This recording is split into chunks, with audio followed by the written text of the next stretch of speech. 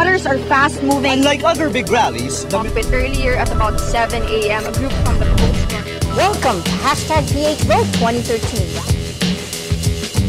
Today on Rappler. Should we give in to threats and intimidation, terror, violence of any armed group dito sa bansa? We should stand up for our citizens. The Philippines military chief tells local fishermen to ignore China's new fishing rules. The government launches an open data portal and a cashless purchase system to improve transparency and accountability.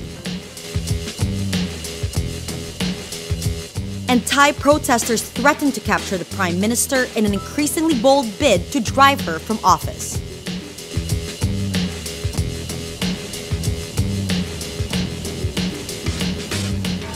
Hello, I'm Natasha Gutierrez sitting in for Maria Ressa. Welcome to Rappler, your social news network. Philippine Military Chief General Emmanuel Bautista tells local fishermen to ignore China's new fishing rules requiring foreigners to seek permission before fishing in the South China Sea. Bautista says, quote, "We will ignore the fisheries law of China."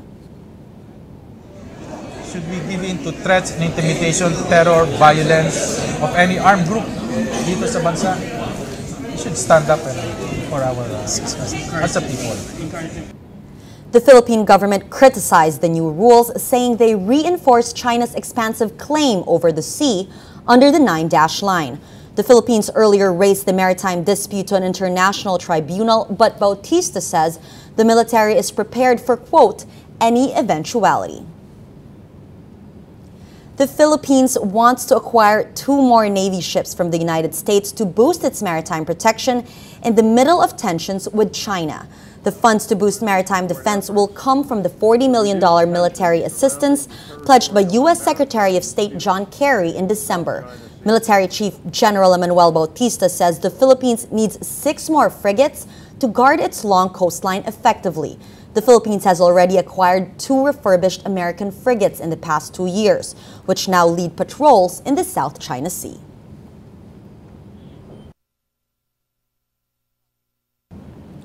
The government launches what it calls its most significant good governance initiatives aimed to improve transparency and accountability.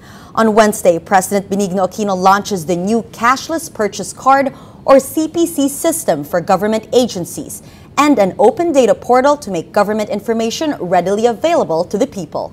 In his keynote speech at the government-organized Good Governance Summit, Aquino says his administration's focus is to improve processes.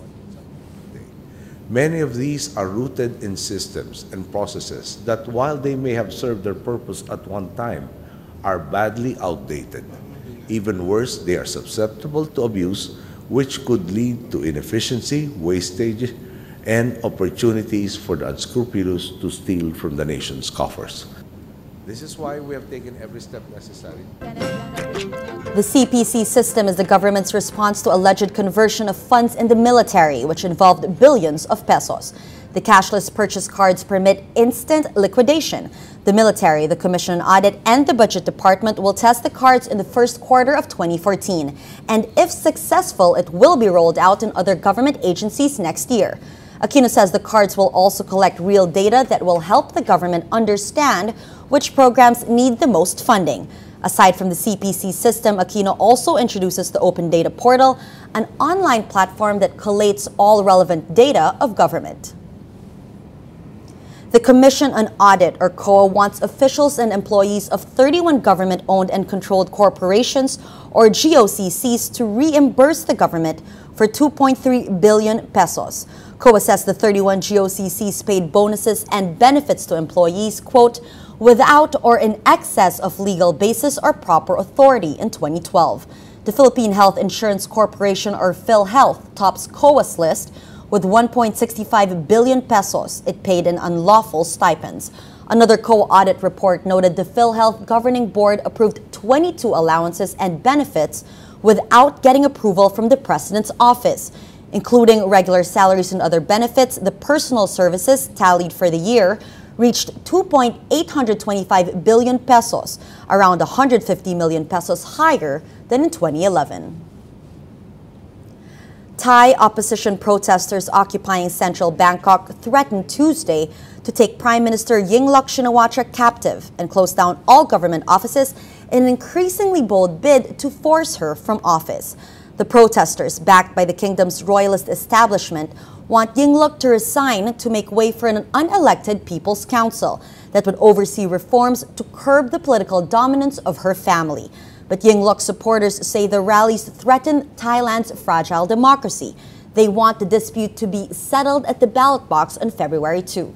For the third day, protesters occupy major roads in an attempted shutdown of Bangkok. On Wednesday, 2 people are injured in a shooting at a rally, while a small blast shakes a house owned by the opposition leader's family. Protest leader Sutep Tagsuban accuses the government of orchestrating the attacks. Let's now look at Rappler's Wrap for today, a list of the 10 most important events around the world you shouldn't miss.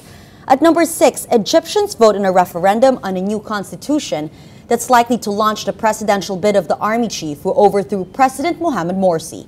An Islamist coalition led by Morsi's Muslim Brotherhood urged protests and a boycott of the 2-day vote. The charter did away with much of the Islamist-inspired wording of Morsi's constitution, but it gave the military more powers, granting the army the right to appoint the defense minister and to try civilians for attacks on the armed forces. At number 7, Filipina caregiver Rose Fastanes wins the Israel edition of the popular reality TV talent show X Factor. Rose had been one of the favorites to win the reality show's first season, with performances regularly praised by the show's judges. For her final performance, she sang My Way by Frank Sinatra and Alicia Keys' If I Ain't Got You in a duet with her mentor Shiri Maiman. And at number 8, the popular gaming console PlayStation 4 is now officially available in the Philippines. Manufacturer Sony says about 1,000 consoles have been sold since it began accepting pre-orders in December 2013. The device is priced from between 25,000 pesos to just under 27,500 pesos. For the full top 10, visit Rappler.com's The Wrap. We take a peek into the future as new exciting technology debut at the Consumer Electronics Show in Las Vegas. Josh Villanueva reports. There was a lot on display at the 2014 Consumer Electronics Show in Las Vegas, considered to be the largest tech event of the year. 3 central themes stood out. 4K, or 4x HD, was the biggest hit. While 4K TVs have been around for a while, Korean rivals LG and Samsung both unveiled 105-inch curved televisions. Both manufacturers also showed off bendable 4K TVs that could transform from flat to curved. And if TVs aren't your thing, Sony showed off a 4K projector that can project images onto a wall from as near as 22 inches away. LG also showed off a 4K computer monitor, perfect for photographers and video editors. Of course, what use is a 4K display if you don't have 4K content? ZTE unveiled the Nubia 5S, the latest smartphone that can shoot 4K video. And for those wanting a bit more, Sony unveiled a 4K Handycam. The prosumer device comes with a 1-inch sensor and should be available for just under $2,000 in the first quarter of 2014. Wearables were also a big trend. Pebble showed off a steel watch, the first wearable we've seen in a while, that looks like a legitimate accessory. Garmin's VivoFit lasts a year on a single charge. The Jaybird Rain is smart enough to know if you're either walking, running, cycling, or swimming. It knows when you're sleeping and when you're awake. It'll tell you the best time to work out and when you should be skipping the gym.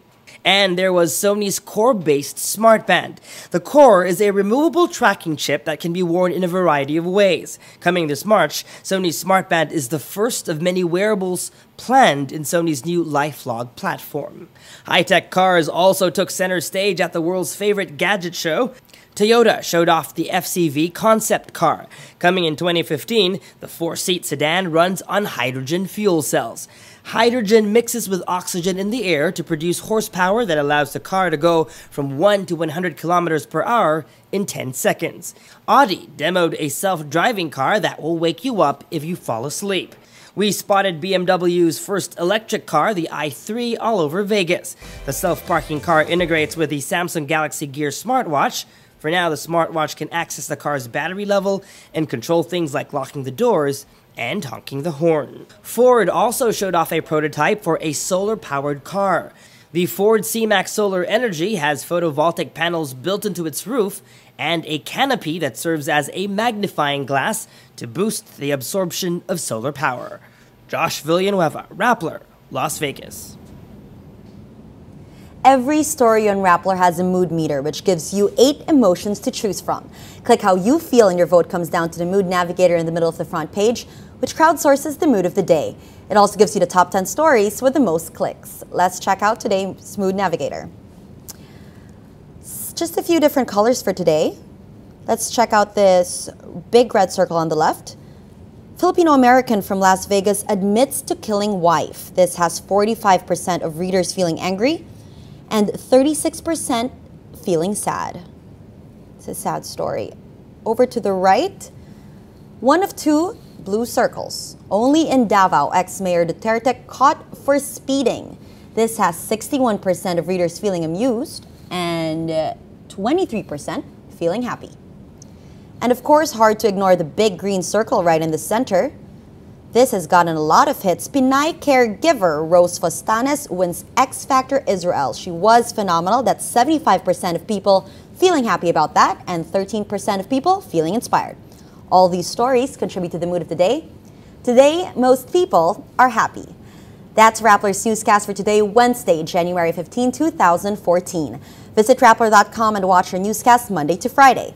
Tell us how you feel in our mood meter and help us crowdsource the mood of the day.